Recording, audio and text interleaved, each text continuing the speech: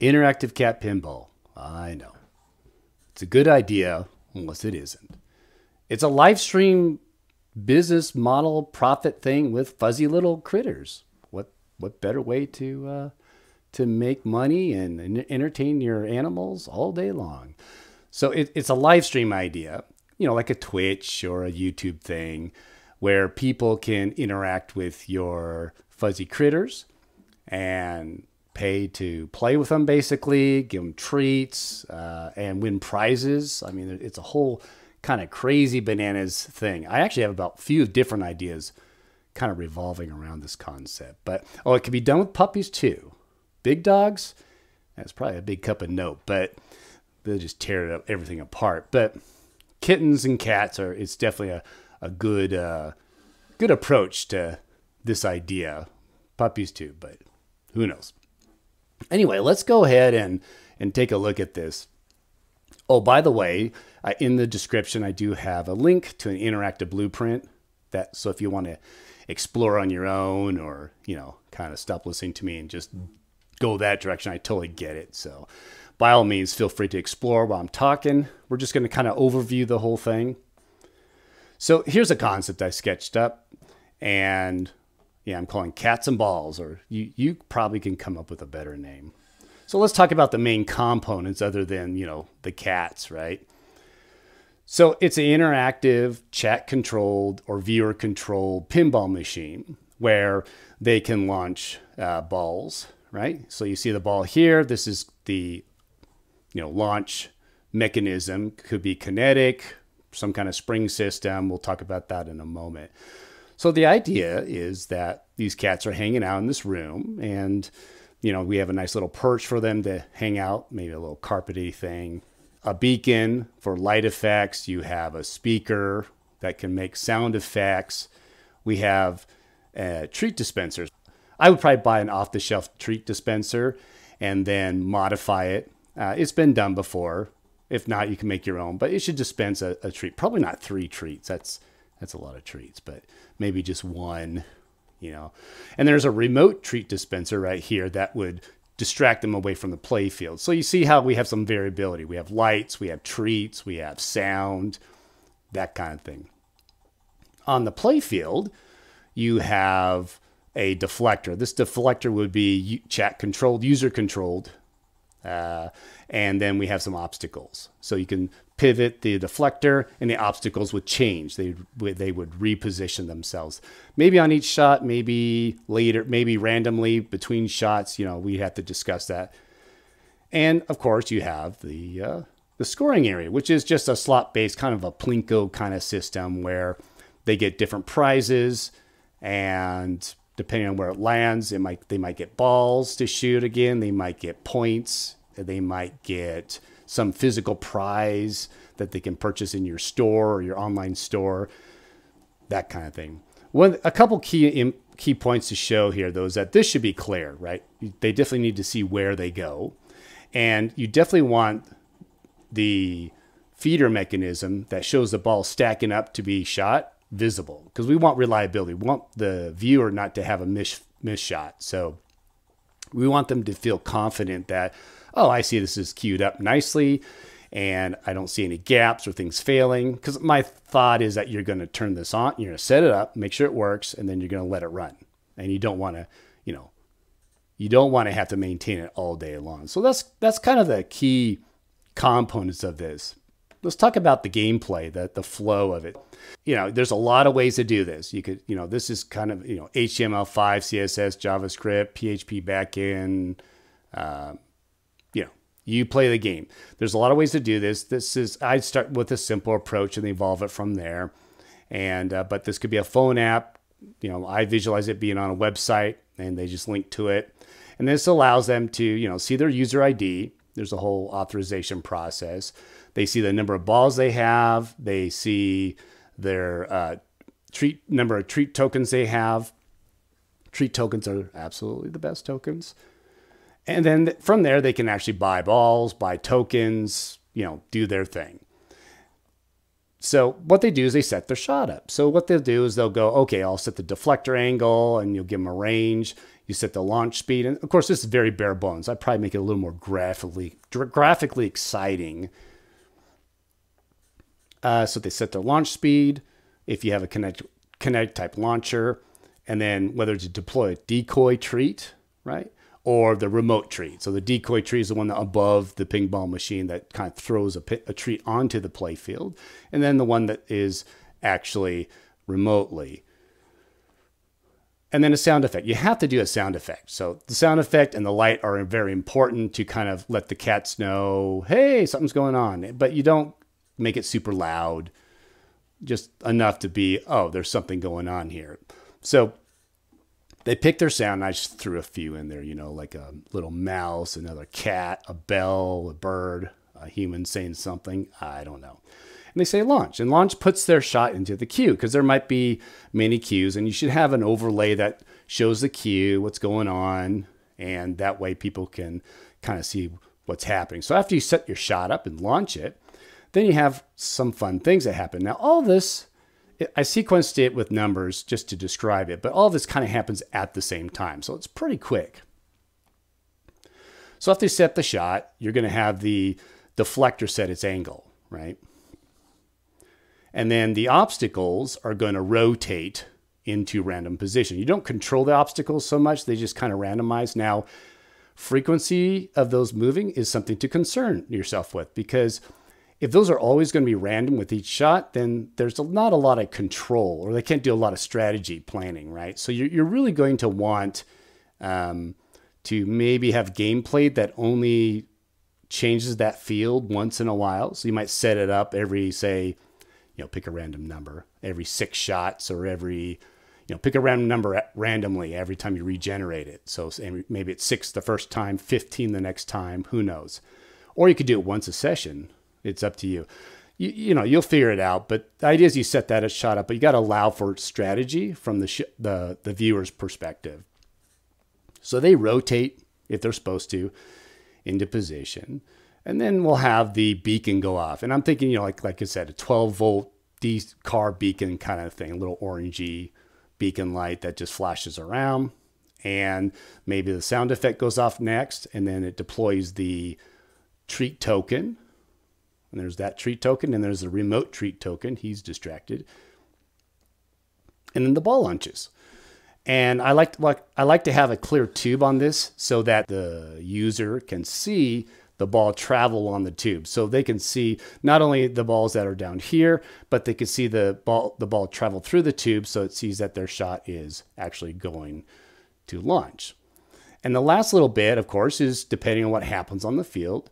You know, maybe the cat knocks it out. Maybe the cat lets it fly through. And then at the end, you get a score. So if you get into one of the slots, you score. And, you know, you can pick your reward system. I have some really good ideas for reward systems. I'll do that. I'll talk about that on Patreon a little bit. But, you know, you give them points, you give them balls, you give them some kind of physical thing. I mean, maybe they collect points to cash in on your store for something fun. You can play a lot of games here. You want to make it engaging as well. Now, this brings up a really big, and you probably already figured it out. There's a big issue with this. And the biggest issue is, and I got an idea to fix it, is the ball might be knocked out of the field. That's the whole point. You got these little micro lions running around in there, knocking the ball out. So you shoot, you try to distract, trying to score, but you know, it's gladiator style. You're in the arena, right? You're not doing so well. But if you score, it's easy. But if you don't, we don't know where the ball's at. We don't know anything. So my idea is to give a shot about 30 seconds, 20 to 30 seconds. So it launches. Once it exits the tube, then we have about 30 seconds for us to decide if that ball is going to score or not. If it falls through the field, it scores. If it doesn't within 30 seconds, like a cat knocked it out, then you're done. You didn't get a score. However, there's another problem, and that is maybe a cat's laying in the field. Maybe they're taking a nap. Maybe the cat's got smart and formed a fuzzy great wall that you just can't get by. And so the balls start collecting on there. They just won't go by. They're like, oh, we got this. We don't have to work. We'll just wait for the treats to come out, and then we stop the balls. It's a win-win. I can see the conspiracy theories on that one. But the point is that we can deal with that. So what you do is that when the balls are released, they'll be released either between shots, or like, let's say no one's shooting and the cat gets up because, they want to drink a water or something. Then all the balls, the one or two or many balls, fall down into the scoring slots, right? Also, similarly, somebody could be shooting and the cat gets up to get the ball, which is more likely the case, and the other ball falls. So either someone who did the shot gets a double score, or no one's shooting and they're scoring going on there, right? So the thought is to encourage viewership, to encourage people to watch the stream and be excited about it, as well as just trying to participate. I would probably, what you do is if there's a shot and they get a double score, that person gets the points or the rewards. And then what you do at the same time, because it's a double shot, everybody viewing the stream gets something, right? Maybe a ping pong ball or two to play with, maybe points, not as much as the person doing the shot, but you get the idea. If no one is shooting, then everyone gets that reward, that base reward, not the reward, but the ping pong ball or the smaller reward. But the idea is that encourages people to watch the stream, and the higher your viewership goes up, the higher you go up in the catalog, or, whatever. You get it, right? So that's kind of how we deal with that. All right, let's talk a little bit about construction. So you've seen these bits. We have a speaker, right? That's the speaker. We have the cat treat dispenser. We have the beacon. And most of this makes sense to you, I know. But let's talk about some of the key aspects of this that's really important, I think. And one of them is this part right here. This part right here. This is actually a brake beam sensor. And so your system should detect when that ball exits the tube. So that's a successful shot. That way, if there's a failure, maybe your spring's bad. If you're using like a kinetic wheel launcher of some sort, maybe a motor's going out. So you can detect if there's a failure. And the idea is to make this as reliable and as safe as possible. Safe for the cats, reliable for the user, right? So we want to detect if that ball left, and this is a great way to do it. There is an issue with cats pawing at the brake beam sensor because, cats are super intelligent. They're just faking us. They're just tricking us, right? So they might go, okay, I'm going to do this all day long with my paw and watch everything go bananas. But the odds that you could do a timing sequence where, okay, they just launched the ball, we're going to detect that it left. The chances of that happening is pretty small, or you can put it in a pocket. So you could move the brake beam sensor maybe a little lower, like a little bit down in there or somewhere. All right. The kinetic launcher, there's a couple things here. So like I said, there's a spring version, a kinetic launcher. I visualize a kinetic launcher because people have control over the speed, which gives you another parameter to play with. The more control you can give people, the more fun it is, right? Otherwise, just shooting, hopefully, it works, right? Slot machine style, which is fine. There's nothing wrong with that. I do have an idea for a gravity type launching system. I'll talk about that on Patreon a little bit if you're curious about that. But one of the key aspects of this, of course, is the gating of the ball. So I oversimplified it here. This is just a servo with a little arm thing. This is oversimplified, but you would need a little slightly more complicated mechanism to regulate the balls in there. Now they're sloped into it. Everything, get gravity to work for you, right? So all these balls are sloped down as well as the ones on the side. So everything, gravity kind of feeds it into place. And then the servo will regulate the ball to cue up the next ball. And of course, you should probably have a sensor in there. And if you have questions about that, you can ask me, but that's the idea. And here, the other things that are interesting is you have the trap, there's a hole in the base of it that traps the ball as it falls in. And here I drew, and I did this mainly for presentation reasons, but I drew a brake beam sensor in each pocket. You need one so you can register the score. But you do not put it where I put it, because that would be a bad idea, because you can see that the cat's going to reach their hand in there and hit that a million times, and suddenly you realize that you're in the hole because everyone's been scoring like crazy bananas points, right? So you're going to want to put the brake beam sensor below into the hole. So the hole is going to have a taper probably, and then right on that exit point, you're going to have it drop through and hit that brake beam sensor, and you'll say, oh, they scored. And that also means because of the way the cats are constructed, you know, they don't have like little octopusy arms there. They can't reach in there. They're not going to be able to trip that sensor. So, and then of course you can see that I have a shield here that keeps the cats out of it. So you keep the cats out of it, make it a 90-degree angle to get in there. You're pretty safe from the cat bits getting in there. Safety.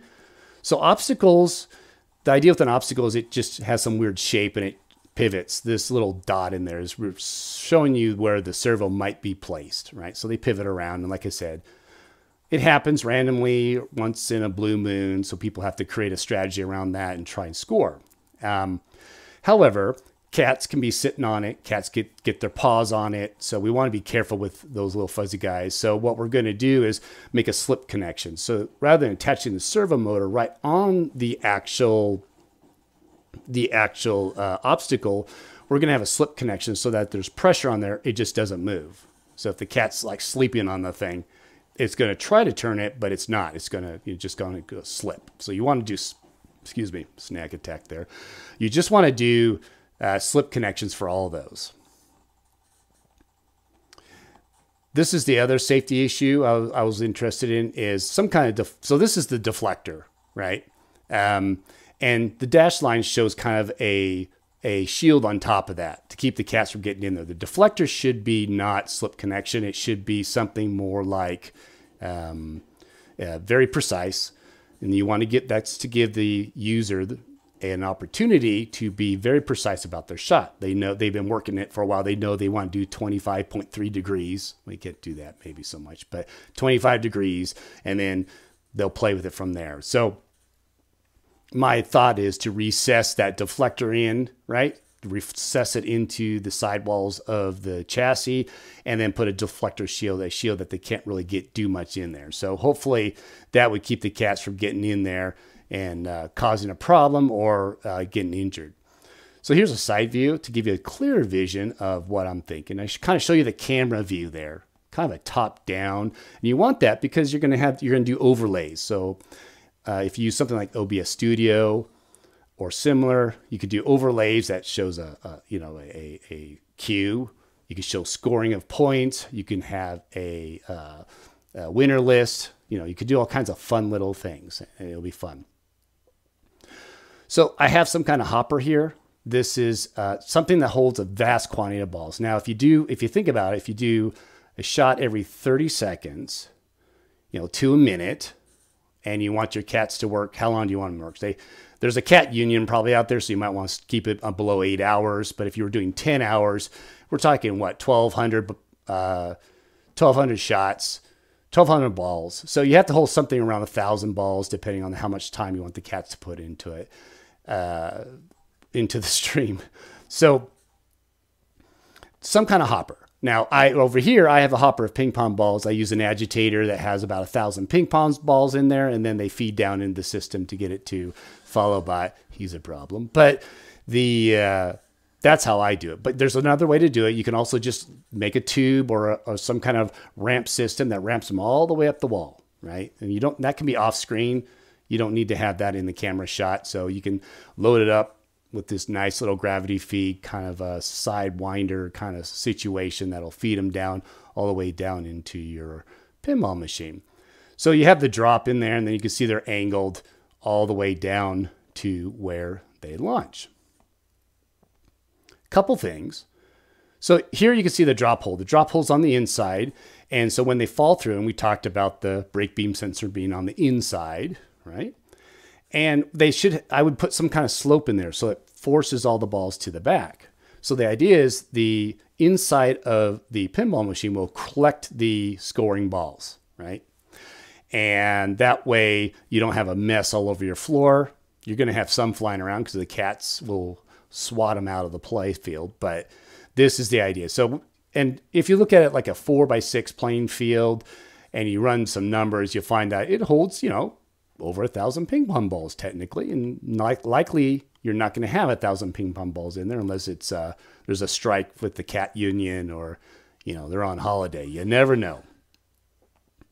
You could also in the back open the back up here and just have a catch on the back to extend it. So you get it. You're super smart. So that's the idea there. And that's basically the gist.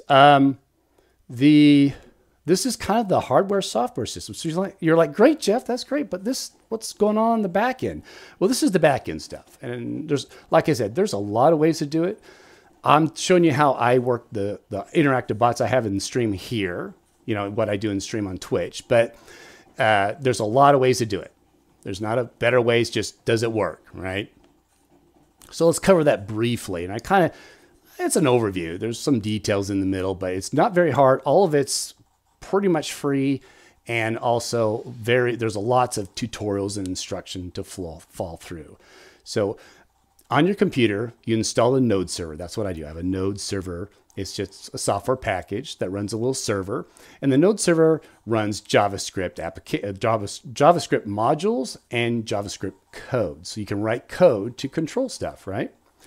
And then you install something called TMI.js. TMI.js allows you to talk to Twitch in this case. You would install something similar or write your own code to talk to, say, YouTube or whatever platform you're streaming on, right? So some way to talk to chat. And this is important to give feedback, to allow for chat control commands. My idea with a command generator app, which is a super simple way to do it, so you don't have to deal with, different messaging systems like MQTT or whatever. It's a simple way to communicate to chat and allow chat to control your playfield. So that TMI will connect to your live stream people and talk to chat. Johnny 5 is the magic sauce. This is the one I really like. Johnny 5 allows you to talk to Arduinos. And then you can write JavaScript code to control the Arduinos. You don't have to sit there and write some C code and firmware and upload it to Arduino and then tweak it and rinse and repeat. And there's all this shuffling around. So you have C code over here. You have JavaScript over here. Excuse me. You have all these things. And it's just a mess. So this is nice because what this allows you to do is allows you to write just JavaScript code. All the code is in one place in JavaScript. In JavaScript, you can find someone to write that for you if you want. And there's a lot of instructions out there. There's a cookbook. There's a whole website dedicated to the API. It's very simple. So you have your pinball machine. You have your Arduino talking to Johnny 5 with all the wonderful sensors and actuators, the thing that brings it to life and, all that fun stuff. And then your code, this is the magic sauce. This is, well, more magic sauce. We're putting lots of magic sauce on it today. The pinball code that you write, that's going to connect to not only Johnny 5 and TMI.js to talk to the people, but you're also going to connect to OBS. And that allows you to do, fantastic things. Now, I didn't put the module you need. You need like a WebSockets plugin for OBS, but that's a whole different discussion. But it allows you to do cool things like vary stuff on the screen, change up the point distribution, right? Some kind of indicator. So there's a lot of on-screen stuff going on to allow you to broadcast, hey, these are the new point layouts, promote, that kind of fun thing. And then your app, as I said before, is probably a web app. It's the simplest way to go. Make it mobile friendly so people can pull up on the mobile phone while they should be working at work, but no, they're playing Cat Pinball, that kind of thing. So yeah, that's pretty much it. Well, if you like this video, please subscribe. If you like this kind of content, if you want more details about it, then by all means support me on Patreon. There I give out lots of more details on my ideas. You can always go and look at them on my interactive blueprints area on my website. I'll always put the blueprints out there for everyone to see for free, and you're smart enough, you can probably just figure it out. But if you want a little more detail or ask questions, get some input, get yourself started to make whatever you want to do, then by all means, check me out on Patreon. So hopefully you found this interesting, maybe inspired you to make $1 million zillion someday, building an interactive cat pinball empire. Who knows? You never know. Give it a go. Remember, life is all about experience points, so go out there and get some.